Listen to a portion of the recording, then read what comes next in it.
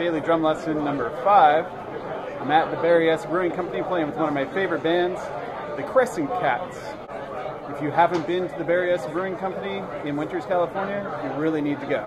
Today's lesson is going to be about the double stroke roll, and I know about beer. So the double stroke roll is simply right, right, left, left, right, right, left, left.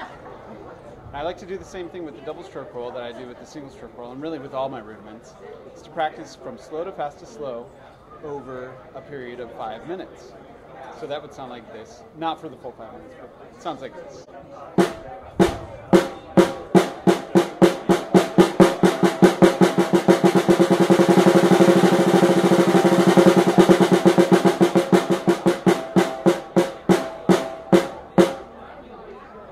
There you have it, the double stroke roll.